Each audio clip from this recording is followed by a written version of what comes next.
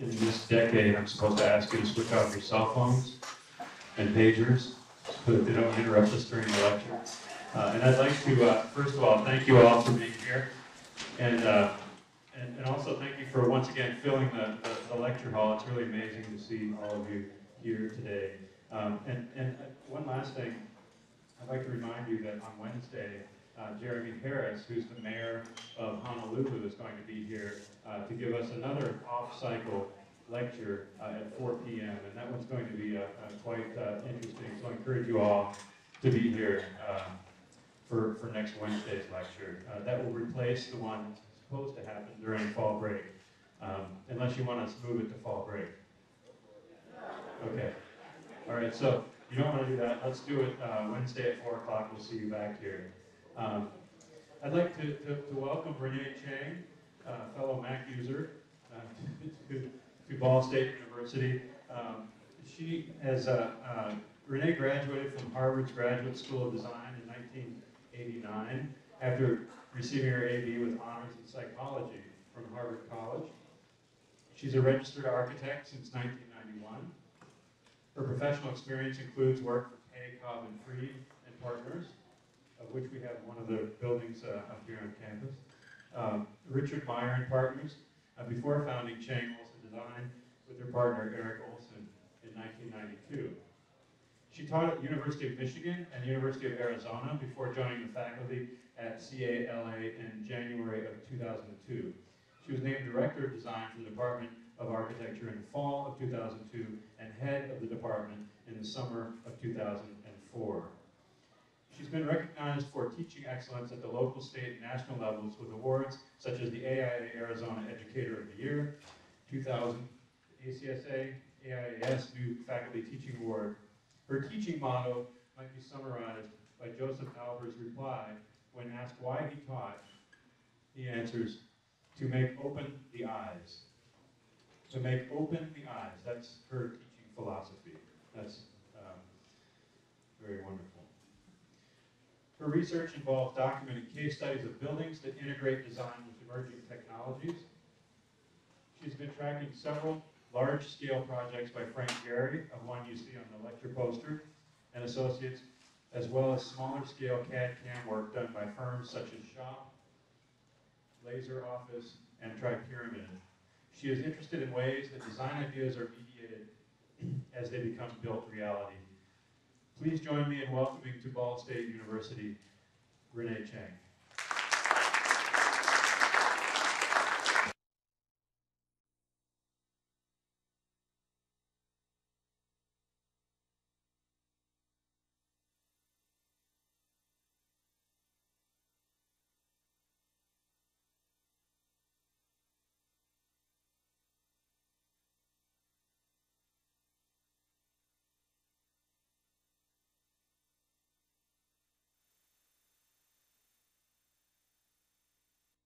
And of course, to get the invitation from Kevin, it was really nice. I've been actually meaning to come to Ball State for a long time, ever since Wes was telling me about some of the things that they were doing. So I'm finally made it here. I'm really glad to be here.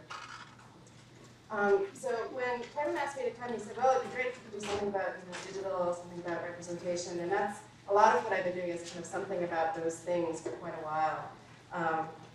And I just want to preface this talk by saying that I'm actually interested in digital, but I'm not particularly interested in blogs. And I'm interested in representation, but I'm not particularly interested in pretty pictures. On the other hand, in this lecture, I'm going to be showing you plenty of blogs and quite a few pretty pictures. So I just wanted to get that out there. But that's not necessarily what I'm showing them to you for. I'm trying to get beyond the kind of formal and compositional meetings, which is hard to do, but to try to get beyond that to see deeper patterns or deeper understandings of things that could affect the way that we move forward in architectural education and for you all as architects. Even though a lot of what you need to know to understand a lecture is how, or maybe even why, do the architects do it, what I'm really trying to ask is, what can we learn from what they're doing? Or what might it mean for architecture? Or even, how can we continue to use drawing and representation as a means of exploration and communication without reducing it to merely representation or seduction? And in the CAD/CAM world that I'm talking about here, representation no longer means it should look like this when it's built, but much more like the toolpath should hit these XYZ coordinates in this order.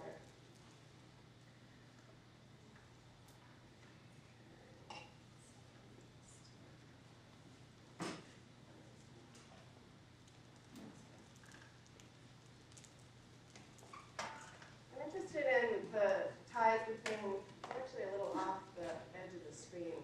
If the projector can be bumped. Or maybe it's a resolution problem on my screen. This one don't have the edge.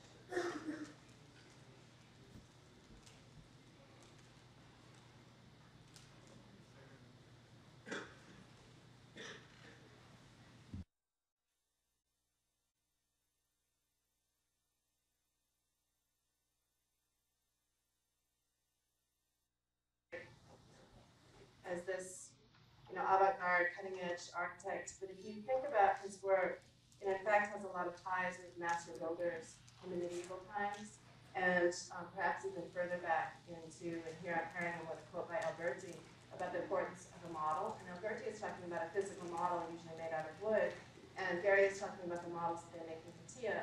But still, they're both trying to talk about why the model is an important thing, why you can take measurements off of it, and why it becomes more easily envisioned, more easily quantifiable, though obviously the media is vastly different. So what I'm going to talk about in this lecture is some of the ties that I see between some of the things going on in Gary's office and others that really harken back to a much older model, not really kind of an evolution of the kinds of working drawings that we've seen in the past, which is really more of a 19th century model. So when we go back to the traces and traits, which is really kind of in the late 15th all the way through the 17th century, these were the drawings that were done for stone cutters to understand how to carve the pieces of stone that would make up the different cathedral pieces and vaulting that would kind of nest together. And I'm going to go through these fairly quickly, but this is the tracing room, which was, this one is Westminster Abbey, and the slide on the right is actually an archaeologist's recreation of the plaster pour they found in Wells Cathedral. So they're two different cathedrals, but about the same time. And the tracing room was always in, over the course of construction of a cathedral, there would be a tracing room and the floor would be made out of plaster, coated with plaster. And the drawings for the stone would be done at full scale on the floor of the tracing room. And they would just keep overlaying all the drawings until they kind of couldn't see anymore what they were doing. And then they would replaster it and start over again. And so the record of what those tracings were has pretty much been lost, except for through archaeological finds like this, and some of the old zinc cutouts that were made out of the thin metal that you see on the left, and some markings that you see, that kind of little fish there and that spoon on the right in the stone. These were marks that the masons would just kind of make for themselves in order to keep track of what was going on. And if you can imagine some of the pieces of stone that they would be carving, it wouldn't be like saying, okay, this is the profile and it's just a square and you just kind of cut the profile. These would have to be projected into space because they would be trying to make elements that would bridge between an orthogonal condition and a rib that would be coming into it. And so they started doing these drawings that were fairly abstract and fairly complicated. And actually in the 17th century, these kinds of drawings, which the whole kind of discipline had a name called stereotomy, which means the cutting of solids. And it was really a 17th century French rubric, which this is from Robin Evans' description of projective cast, under which was gathered several existing techniques, including stone cutting, which remained the principal concern. The basis of the stone cutting was the trait. The traits were layout drawings that were used to enable the precise cutting of component masonry blocks for complex architectural forms, especially vaults. Thereby, accurate fabrication of these parts could be achieved prior to construction. Traits are not illustrations and yield little to the casual observer. These are orthographic projections, but they are not like other architectural drawings, and they were required only in exceptional circumstances. And what Evans does is he talks a little bit about the kind of idealized muse of architecture sitting there with all the cherubs that run around, kind of translating her scribblings into these perfect pieces of stone, and how the drawings in relationship to the final piece had a kind of angel-like quality, so that these drawings eventually became so complex that most stonemasons couldn't really understand them, and they were really more of an intellectual exercise on what system would be the most kind of fashionable system for descriptive geometry. And so these are from plates in different kinds of 17th century manuscripts that I was able to find. And then this is Robin Evans's recreation on the left of a drawing for this little curious piece that fit into the corner in the right, which was like a staircase that connected two parts of an old palace. And so this was destroyed, and so were the drawings. And so Evans was recreating this completely from a description and a little bit from the archaeological remnants of what was happening. And I won't go into all of these geometries, that you can kind of tell the point is basically the planned point of the corner. And then all of those different elements begin to show you how each one of those shell-like elements of stone had to have a different geometry in order to make that fit perfectly. And so if you look at these kinds of forms, you can see, well, it's not that different than what some of the, it's not more difficult than, or any less difficult than what Gary's asking his workers to do out of titanium. And this was the only existing drawing that remained that Evans was able to work off of. And then this, even though this seems like an incredibly old-fashioned way of working, these are drawings from a contemporary of mine who's actually teaching up at the University of Minnesota now, when he was working on the recreation of a stone chapel in Oaxaca, Mexico, and had to work with some of the masons that were generations of the original masons that had done this chapel. And so in order to figure out the ways that the groin vaulting would meet each other, he did a series of projected geometries that began to try to understand how they would fit within the semisphere of the dome, and how the places where the different stone pieces had to join to each other. And so he could double check what was going on in the field with the masons. And then the traces of the machine, I think, are probably really clearly shown in Bill Massey's Big Belt house, where the foam forms now are traced directly onto the concrete, because the puzzle-like fit of those, which probably didn't absolutely have to look like that, becomes an expression for the concrete and becomes a very direct mark of the kind of complex geometries that might have gone into making the house. Or in this case, the tool path of the router that routed out the foam forms then becomes the ribbing of the texture for this sink.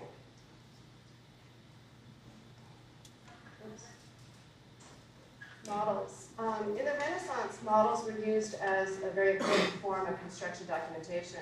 Paper was very expensive. It was difficult to find large enough sheets of parchment, etc.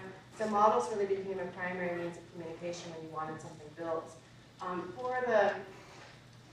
For the church in Florence, the Santa Maria de Fiore, that Brunelleschi did the dome for, the model became a kind of talisman. The workers every year would have to assemble around the model and place their hands on it and swear an oath to make the building look like the model. And eventually, the kind of curious thing happened, even though it was housed in this kind of very special place, eventually over the course of construction, when the main part of the dome was finished, the models kind of moved off to the side and kind of just sat collecting dust for a long time, and they salvaged this as one of the models, and I think it may not have been the one that they were placing their hands on. Brunelleschi relied a lot on models. Many of the models were made out of things like wax that had disappeared, or even large winter turnips, they said, he carved and made to look like what he wanted it to be, and then would hand those to the workers, and they would then just have to figure out how to execute those things. So the idea that Gary is using of having a computer model that governs everything is not completely new. It actually was, in some senses, a very old technique of creating a complex form and being able to communicate it most clearly. But we had a kind of shift away from this, where in the 19th century, the model for creating drawings and documents became a very legal model. And it was really McKimmey and White that, as the largest firm in its era, began to establish really clear working relationships and separating the architect from the contractor from the client, and making really clear sense of hierarchy and decision-making between those separate entities. And then in those cases, the drawings became really legal documents to try to explain what the architect wanted for the contractor to do, and then the architect would then make sure that that was being executed to the point that he wanted it to be. And so that shift in separating what the drawings should do, that they should really just represent, this is what it's supposed to look like, as opposed to this is how you make it, or this is the steps that you need to understand, that the overall geometry that needs to control the area that you're working, was a fairly radical step and has kind of led to a distance between the representation of something and the way that it gets built. If you look at this Graves project, the Wildlife Center in New Jersey, this was the drawing and the elevation look really very much like one another, and that from the drawing you could pretty much tell what the building would look like. There's no big surprise there. And a relatively recent drawing, advertising of a Graves building, where you just take the drawing, and if you can just make the drawing big enough and bulky enough and last long enough and withstand rain, you could just basically put the drawing into a cityscape and it becomes equal to a building.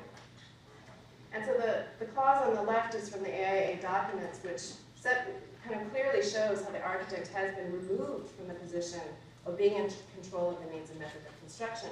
It's done for legal protection in case something should go wrong during the construction process, but it also served to really create a distance between the person who's designing it and understanding the geometries and the person who's going to have to actually execute it. And so it's this distance that Gary has tried to insert himself. So the case studies that I'm going to talk most about is Frank Gehry and Associates, which is my kind of base of research these days.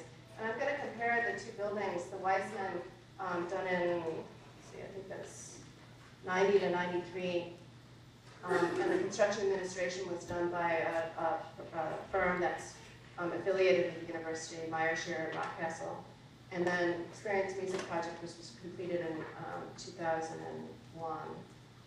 And the two projects, the Weissman project was actually the last of the hand-drawn sets. And Experience Music Project was probably the second really large-scale CATIA buildings, the first being Bilbao, and before that, some smaller projects like the Barcelona Fish and some bus stops and things like that. So the Experience Music Project became not only an example of a kind of full-blown use of CATIA where the office felt really comfortable with what the power of that software could give them, it also represents a real shift in how manufacturers were able to embrace the CATIA model and use the data to drive construction. And so whereas Bilbao, and I didn't bring slides of Bilbao, but Bilbao, all the curves in Bilbao are essentially made out of straight elements that are just arrayed and displayed. Whereas Experience Music Project, the structural elements are curved. And in order to do that, I'll show you some slides. They needed the data from the computer model. Weissman is also essentially made out of straight pieces. It actually is mainly a box, and the west elevation that you see here is where most of the kind of facade activation happens. So the slide on the left, you can see the kind of orthogonal set of framing that happened in the Weissman. And even though the profile up at the top of the building there is irregular, the basic grid of the framing is pretty recognizable. Whereas in Experience Music Project, it's pretty hard to say that there's a grain or a grid in there. I'll tell you a little bit more about Gary's design process. You probably know some of this from all of the press that he's been getting and the book Gary Talks. But the model on the left is actually not a model that gets produced very often in the office. It's kind of an attempt at a presentation model that really actually never got used. They don't use CATIA in the office as a way for them to check what the thing looks like. They don't use it for representation, which is very different than a lot of other offices use it for. What they do is they take physical models, and this one is made out of paper that's actually just kind of scotch taped together. And then they have a digitizing arm, which is really several generations old, because CATIA, which is a computer-aided, I wrote it down because I always forget, computer-aided three-dimensional interactive application. It was developed by Dassault for the Mirage airplane. And so when it was to airplane standards, it's plus or minus a 64th, I think. And most architectural standards are plus or minus a 16th at the most, if you're lucky. So the whole scale of accuracy was really different. And so they were happy to give kind of old generation stuff to Gary. And for Gary, it was plenty accurate enough. So this is a digitizing arm that just takes points. The operator kind of picks points off of the physical model. Depending how refined they want to make that computer model, he'll pick more points. And obviously, you pick along the ridges and the valleys. And you eventually can get a model that can look like this. And on the left, you see the darker lines are panel joints, and there's lighter lines too, and those are different sheets that make up these larger panels. So you have kind of sub-panels and then bigger panels. And so that was just testing some of the ways that these things could be divided. And this was actually a fairly early scheme because they eventually put into the model, they could put parameters such as no four corners should meet in a XY relationship. They could say panel sizes should not exceed a certain number of square inches.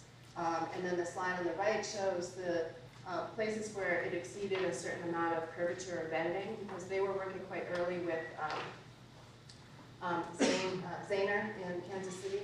And Zahner wanted to make sure that they didn't have to actually cast any of these pieces, everything could be rolled. And there was a limit to what you could do in terms of double curves without having to get to casting. And so they just put in the parameters that Zahner said, okay, if you're going to use sheet metal that's about this big, that's made out of, at this point it was stainless because titanium had been priced out, then this is the curvature that I can achieve for you, and if you exceed that curvature, I'm going to have to go to casting, which is going to hold us up in terms of time. So they basically just put that in the computer, and they just said, well, we won't exceed this degree of curvature or this degree of double curvature, and then the model can tell them where they're exceeding that, and they can make adjustments to that. So they use the computer model to check things and put in parameters that their structural engineers and their consultants help them develop. And then, I think I have all the slides here, then they go back to, they will use that model to generate more physical models. And those physical models almost immediately get attacked by scissors and more scotch tape. And the physical models are the things that Gary himself works with most closely. And so the model gets changed, and then it gets re-digitized into the computer model, which then outputs in some format or another a physical model, and this goes on and on. So the only point that the computer model is ahead of the physical model in terms of being more current in the design is at the very end.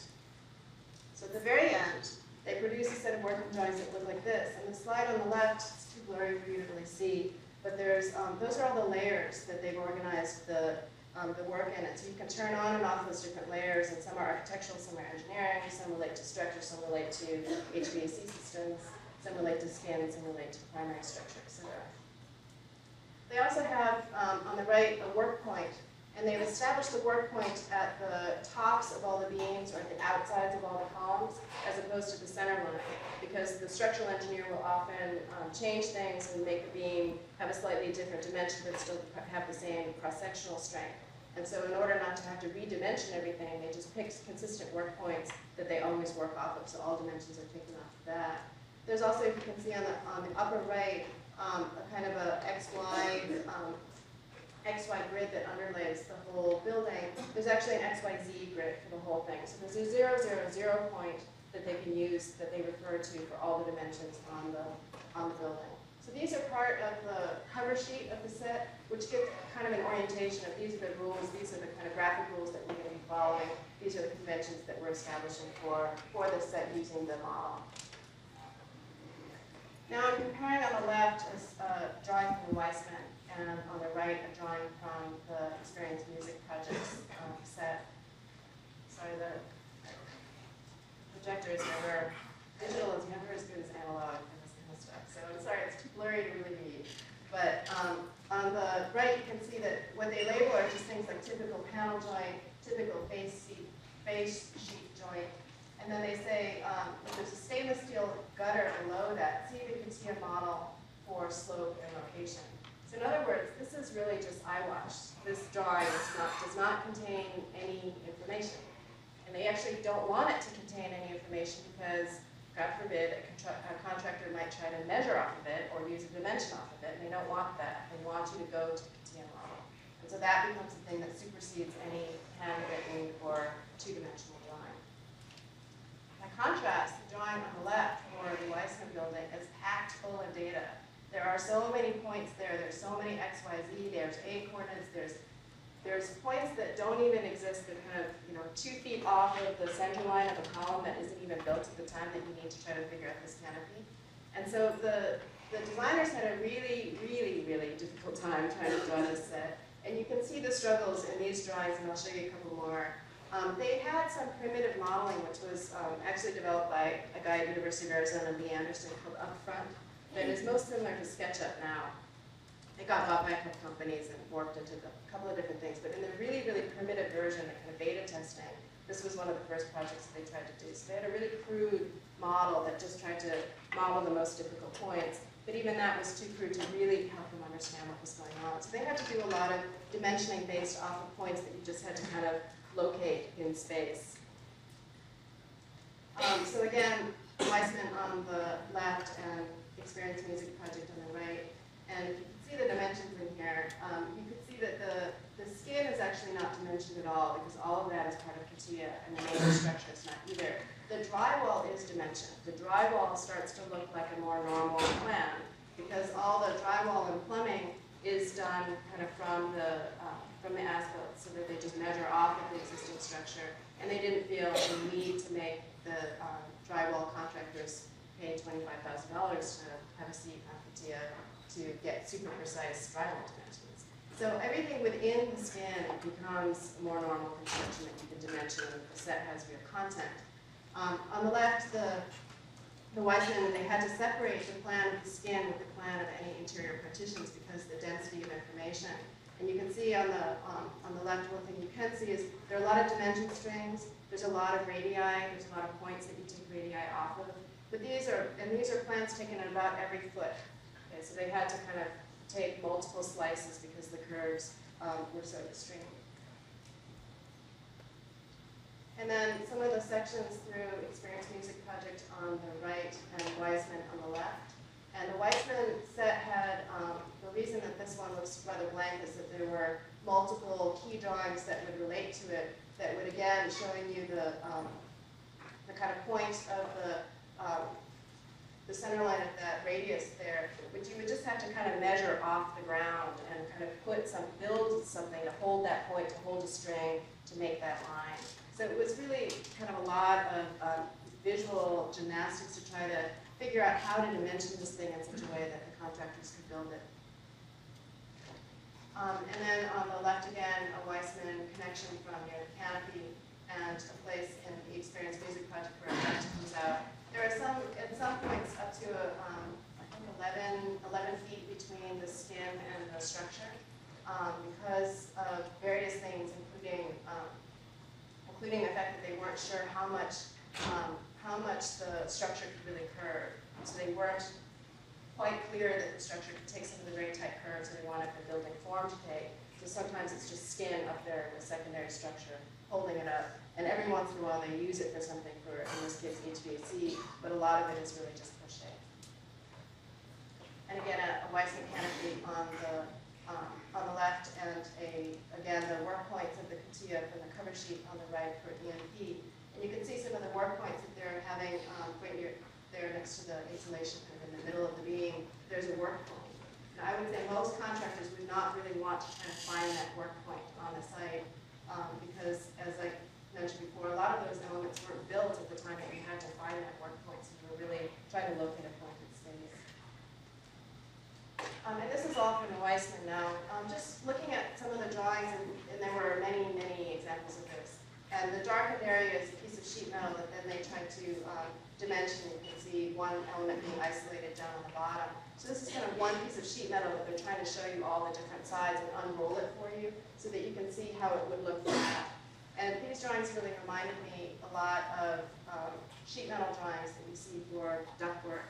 That it's really the same basic technique that you've got, and they had tin snips really on the job site. So a lot of the Weissman was really kind of hand measured and cut almost like a piece of fabric. So this is now Experience Music Project again. So the way that they got this curved structure was, you know that you can get a plasma cutter to cut the web of a wide flange shape, no problem. But they could never get the flanges to really match up very well.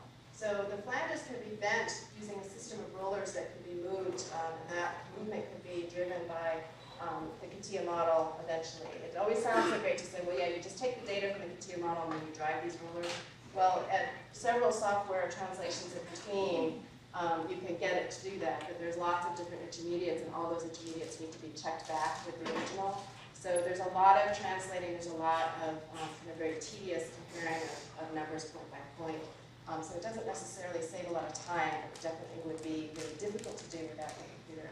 So the computer-controlled rollers just kind of shift around, and then you can get the curves on the flanges on the top and bottom. But this was the real invention at Columbia Iron and Steelworks in Oregon is they invented a robotic welder that could ride along the flange and make that weld right about where you see those spray cans there. So it would just ride along there and kind of make a continuous weld.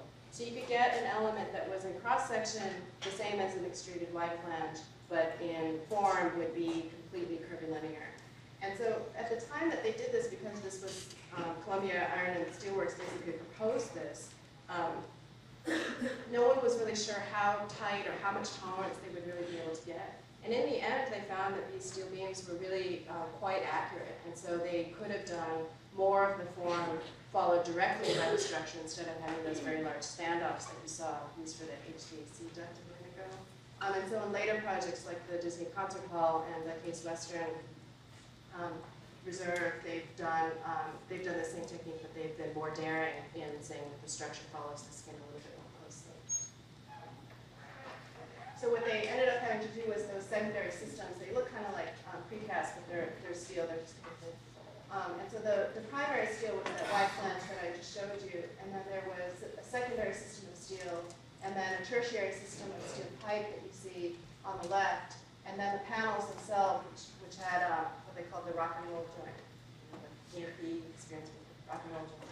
So there was this joint that you could kind of rock in and roll up, and so that became a waterproof, kind of labyrinth that you wouldn't get a lot of water in. Even if you did get water in, it's essentially a rain screen system, so that there is a coating, there's mesh and coating. It's basically shotcrete, and then a super expensive, developed for the Navy, I think, waterproofing, because you couldn't remove these panels very easily. Since then, at Disney Concert Hall, they figured out a way to remove the panels so they could go to a lot less expensive waterproofing. So the panels look like this in the shot. What they ended up doing on EMP, regardless of the fact that it was incredibly accurate and CATIA helped them every step of the way. The right, you see that large black machine was a roller. So they had to bring the roller on site from Kansas City and roll the last pieces that distorted over the course of the shipping. So over the transport, some of the pieces would distort. And so they kind of built all the pieces that they could, and at the end they got some pieces that just wouldn't fit. So they brought the roller on site and they had to hand roll some of those. So even in EMP, they still had to resort to some lower tech techniques. Some of the visualization for this, you can see there's a fairly conventional surveying equipment there. And then when you're on site, you hear the people on the walkie-talkie saying, move it over a 32nd. And so that's a pretty tight tolerance. That's like furniture tolerance for a building this size. And they were going off of not this exact GPS reader, but a set of GPS readers so they could take the tops of, I showed you, the tops of those standoffs they could measure with the GPS reader. So they had the CATIA model, they knew what the steel was supposed to be, they knew that would be off a little bit, so then they could overlay that with the point readings on the tops of those, and that would be with the skin attached to. And so that would then have another layer of accuracy so that they could update the model. So the model was, even though one normally thinks of construction drawings as fairly static and then they get added to with clarifications, the CATIA model actually changed so that they would change the points when they got the as-built, so they got the data from what was actually in the site. So they would do that with those readers. And then after the building was completely built, even though the CATIA model had been updated and they had a lot of information, they didn't have a lot of information on some of the last things to be put in, like the pipes and the sprinkler system. So when they were doing an addition, they could either go to the CATIA model and try to update it, but they found it was a lot simpler to use the CYRAC system, which sends out points and point clouds and can bounce them back, and then they can color code it afterwards to figure out what is structure, what's insulation, and what's height.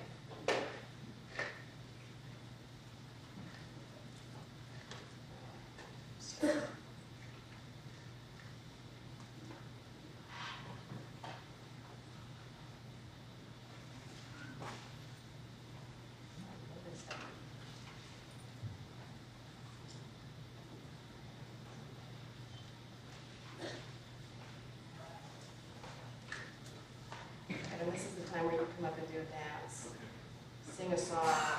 This has been woken up.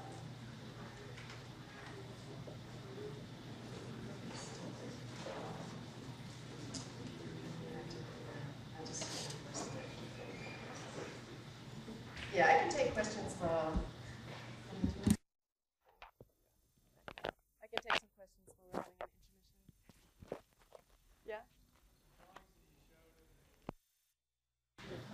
Insurance music project, were those drawings taken directly off of the CATIA model?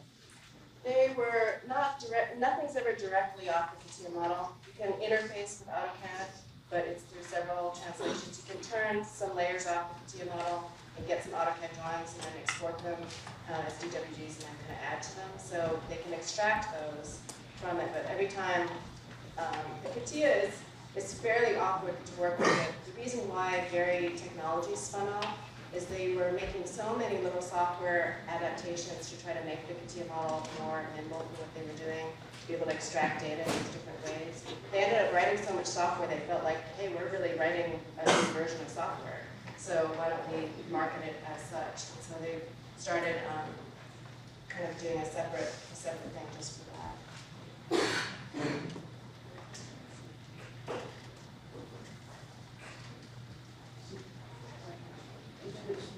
About 4 years now since we have been open. Have they how have they adjusted or what with the The question is, since ENP, how much have they changed the way that they work with CATIA? Well, some of it is through these adaptations that they've had to make. I think CATIA Bilbao was really the first one, and they got a lot more daring between Bilbao and ENP because they realized how powerful the software was. And so with ENP, because also there was a huge budget, I mean, most people don't realize the budget for Bilbao was half the budget of ENP because of Paul Allen, who kept saying, make it swoopier, make it more wild. So it ended up kind of becoming a project that really became a great showcase for how creative you can make these forms and continue to still follow along. And then with Columbia Iron and Steelworks figuring out then how you could use it to drive some of the manufacturing, it then let them go even further for like the Disney Concert Hall. They now have removable panels, which doesn't sound like that big of a deal, but is actually a huge big deal because you can maintain some of the stuff underneath it. You can access so that they can now start potentially using some of that motion space. So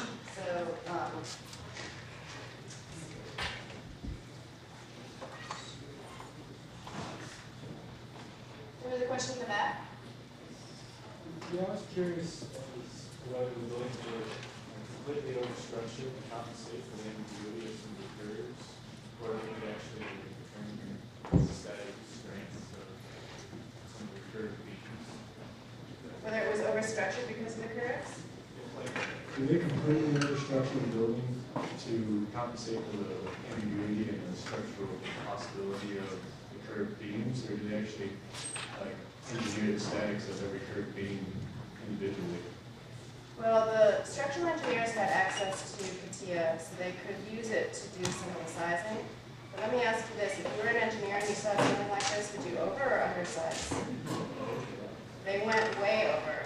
And as Gary always is complaining, everyone's always making his buildings more expensive because they don't know. So it's that unknown factor that causes everyone to jack up the prices, causes the engineers to double the debts. And so they're sometimes saying, you know, we've run the calculations on this, there's no way this beam needs to be this deep, especially when they're trying to fight to get room for air conditioning or something like that. And oftentimes the engineers will say, okay.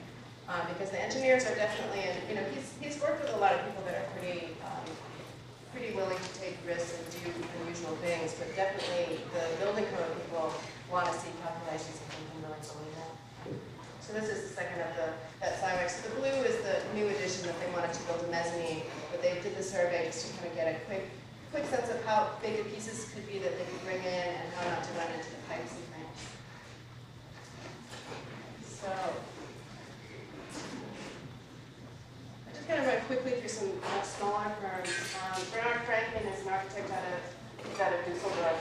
And he has been doing things that are pretty much untouched by human hands. He's interested in a process that's digital from beginning to end.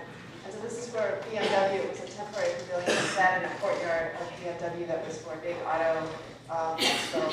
And so it was generated from, and it comes with this very kind of techno music that I don't have for you here. But the car drives through this field and it generates these curves, and that curve then becomes the building. And you could do all these kind of analyses that show the different elements and stresses on the frame. And then the shape of the building basically, it takes the standard truss and makes one side wavy. Either the outside chord becomes really wavy or the inside chord becomes really wavy, and so they kind of morph from one to the other. And so you can see here some of the different frames. On the top left, the outer chord is fairly orthogonal, and the inner chord is very wavy. And then by the time you get to the middle, the outer chord is very wavy, and the inner chord is relatively orthogonal.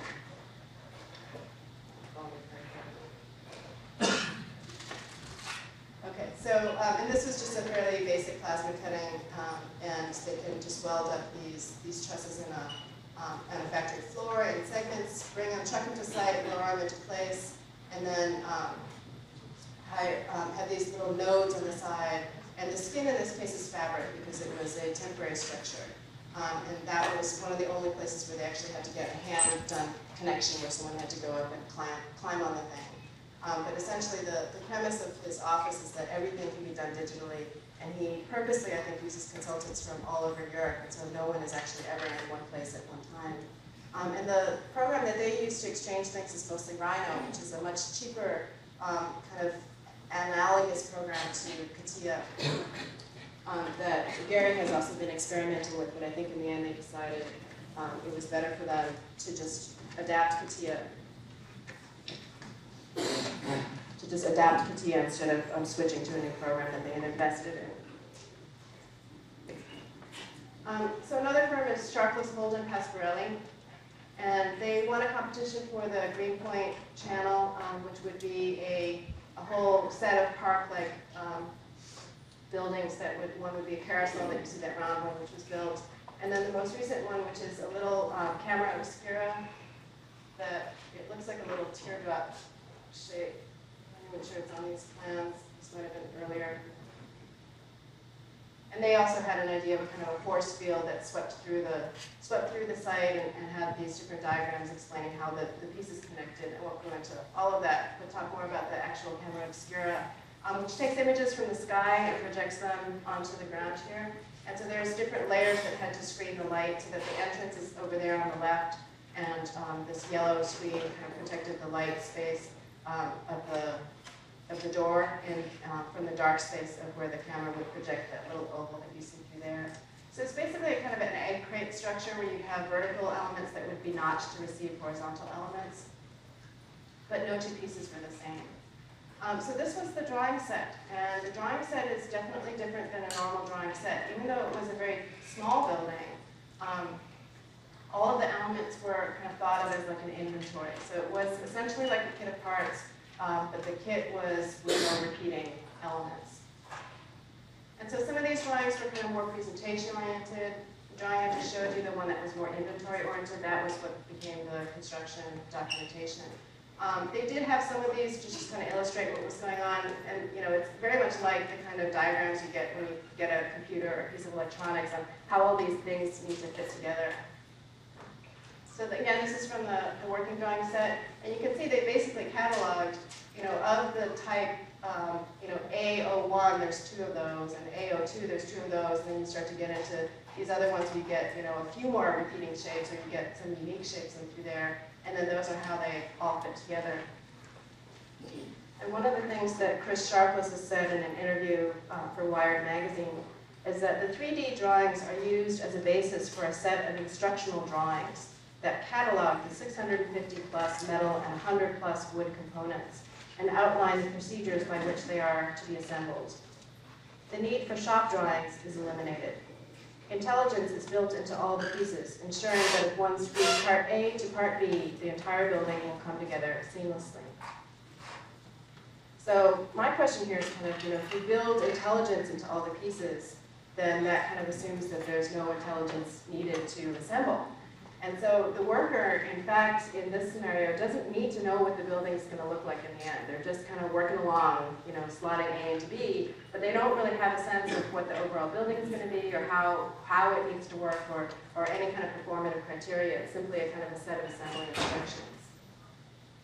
And again, these are plans taken at different points so you can kind of see where the curvature and then sections, a kind of exploded set of sections up on the top showing the metal connectors. Tri-Pyramid is a small firm. They actually are not architects. They're really fabricators, engineering and fabricators. And they do all the stainless steel parts for like the Jamie Carpenter glass walls and things like that. And so the project I'm going to show you is not that big tower by KPF, but this tiny little entry piece on that spiraling down on the foot of the tower by, I just blanked on the name. It's a firm in New York that did the Dia Foundation. Williams. Anyway, I'll think of it in a minute.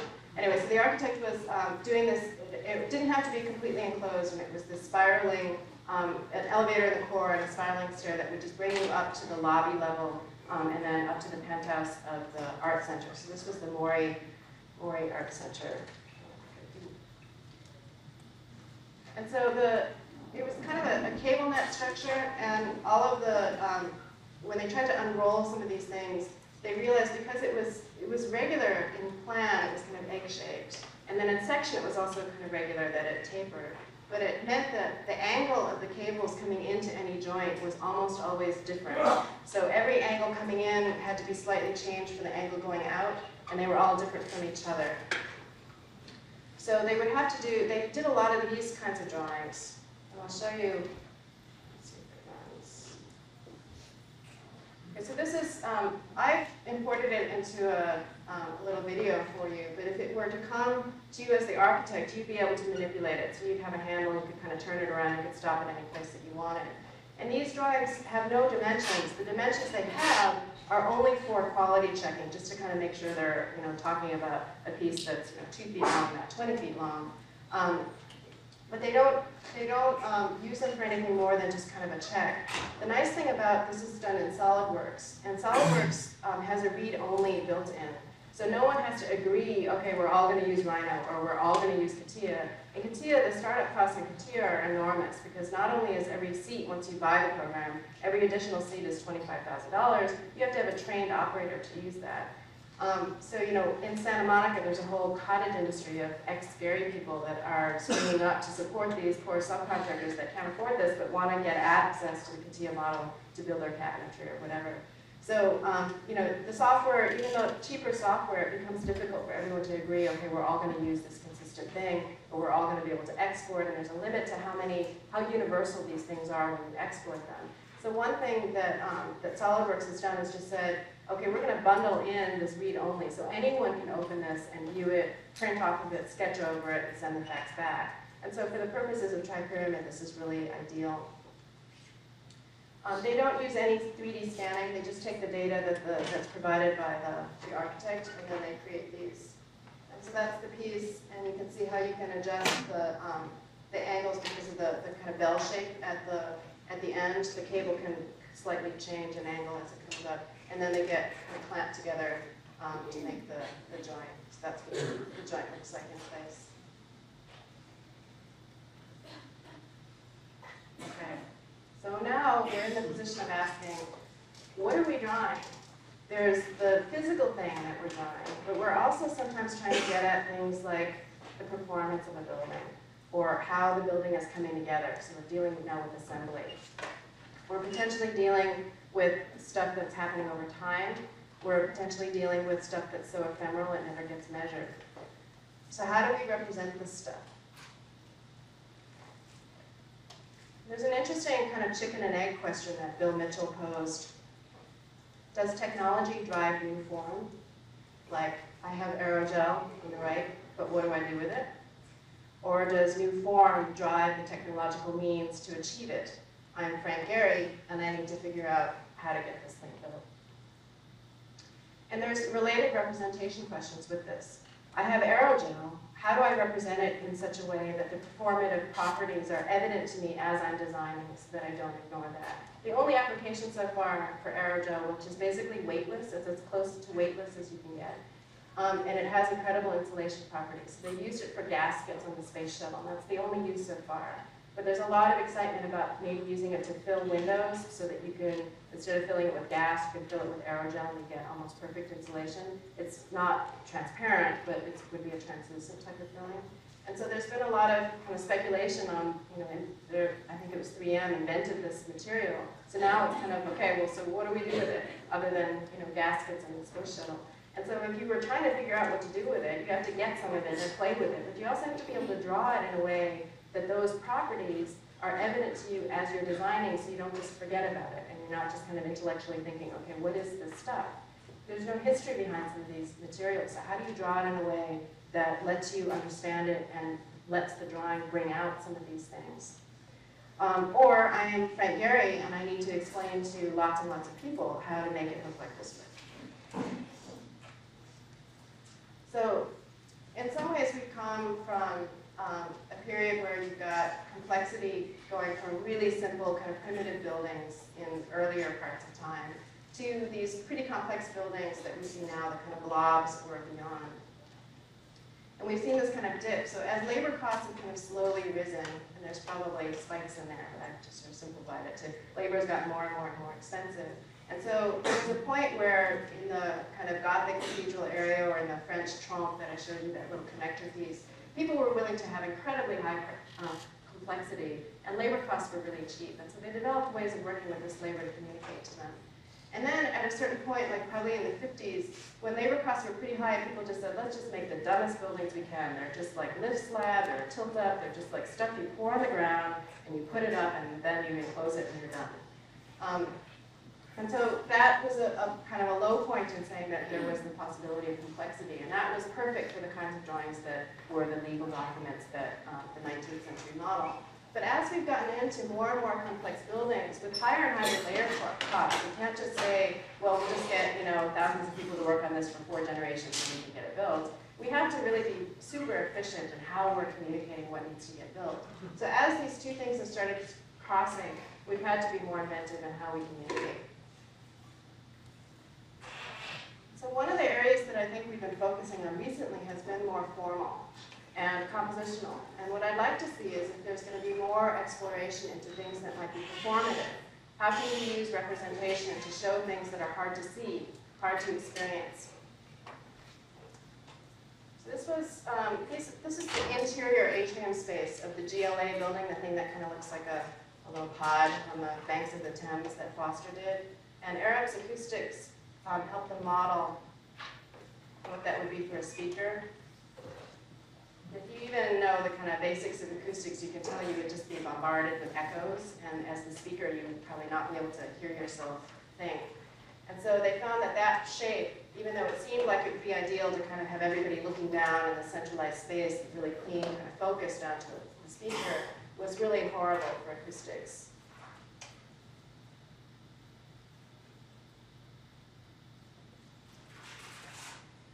So by changing the geometry of the neck of the flask, they were able to create a much better acoustical situation for the speaker in this.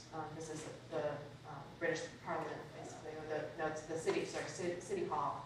So you have a lot of cases for those audience and speakers. So this is, I think, a good example of how you can use the kinds of technologies we have to explore things that aren't simply driven completely by, I want it to look like this.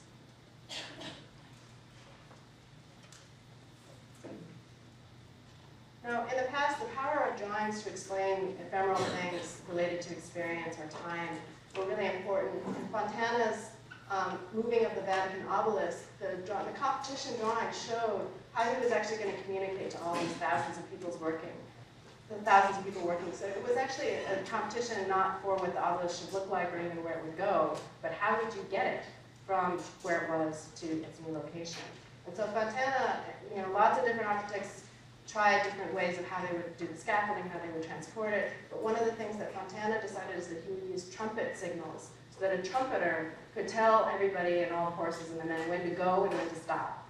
And that was something that was really critical to the design, which was about the experience of how you would move this thing and the sequence of how that would be done.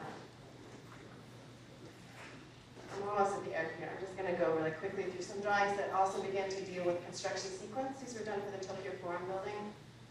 The Japanese contractor kind of storyboarded how things would work. This was a top-down construction, so they had to figure out how construction would be happening down below while it was also going up. So they had to storyboard how the machines would get in and out, which pieces of the plaza would be left open so that they could still haul dirt up and haul steel down. And this is a drawing from Alfred Hitchcock's North by Northwest. And the T is Thorndale, and the little cross shape is the airplane. And the numbers show places in the script. So these were the sequence that they were shot, but not necessarily the sequence that you view it in the final film. So you really are dealing with a kind of timing and sequence and planning so that there's the kind of final finished film that he's thinking about, but then there's also the logistics of how do you get the crop duster, how do you get the camera angles to work. That's Indiana, by the way. Pardon? That's Indiana. That's in Indiana. I should get you a picture so I can have them side by side. And Scarpa's drawings show a deep understanding of kind of a simultaneous spatial quality, material quality. There's a dimensional aspect, but then there's also a kind of, it's all surrounding you. And everything is at different scales. There's multiple things overlaid. It's rendering in some areas and then working drawings in others. And Scarpa said, I want to see things. I don't trust anything else. I place things in front of me on paper so that I can see them. I want to see, therefore I draw. I can only see an image if I draw it. So I don't really have a definitive conclusion to propose for the future of drawing. For myself, I'm looking to firms where there's, and other kind of early adopters to see where construction documents are going in the profession. These practitioners are innovating not because they need to and not from some kind of abstract academic set of goals, but as an academic, I feel like I can serve to kind of place their work in a context that they're not really even thinking about. They're kind of innovating and pushing these things because they just need to get their stuff built. And in some ways, as an academic, I have the distance and perspective to kind of figure out what they're really doing and what it might mean to other people. And so looking across what's going on, I think there's two major unexplored areas. One is the performative, the ways of representing the behavior of the system, material, or even the machine toolpath. And then also there's another area which I haven't really shown any examples of because I haven't found any yet. But it's the idea that drawing could be like a musical score, that you could basically give instructions and materials and sort of see what happens. And that not even the architect would know what it would end up looking like, but it would just be done through a series of instructions with the material that was given in a certain way. So there's the possibility that there could be this highly interpretive way of drawing with the kinds of things that are happening. So a great question for this generation of architects and students is, if Monet says drawing is knowledge, and there's no better test of our knowledge than our ability to draw it, have we then reached the end of our knowledge, end of our ability to envision? Perhaps this is true, but I hope not. But in the endless pursuit of more knowledge, more data, and better ways of communicating them, we need to also keep in mind the words of T.S. Eliot. All knowledge brings us nearer to our ignorance. All ignorance brings us nearer to our death. But nearness to death is no nearer to God. Where in life have we lost? Where is the life that we have lost in living? Where is the wisdom that we have lost in knowledge? Where is the knowledge that we have lost in information? The cycles of heavens in 20 centuries bring us farther from God and nearer to dust. So I don't want to end on a down note here, but I think that it may be crazy to say that drawing could be a solution to this problem, this kind of overwhelming amounts of information where we're just kind of forgetting everything, forgetting our knowledge, forgetting any kind of wisdom. But I have such faith in drawing and models also as ways of representation, ways of designing, ways for us to represent for ourselves and for others. But I really actually believe that better drawings and models that we need to invent can actually lead the way in the pursuit of wisdom, not just knowledge or information.